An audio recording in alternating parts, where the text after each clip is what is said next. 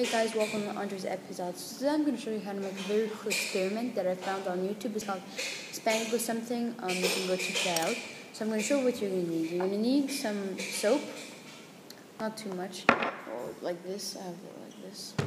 And you're going to need a balloon.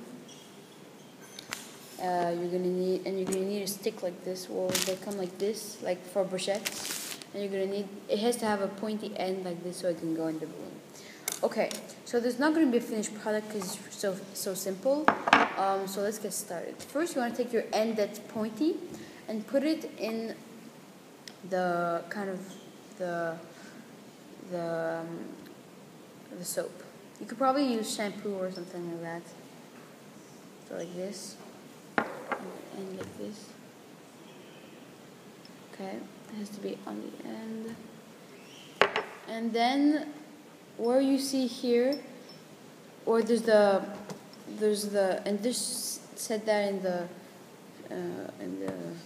the soap. Then here you see is here is stretched, so you don't want to do it in the center here. So you want to do it close to the here and here. Sorry, here.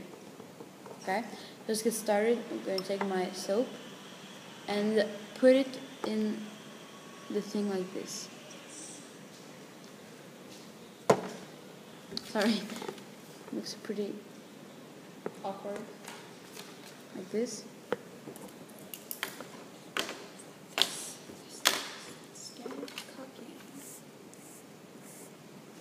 Sorry.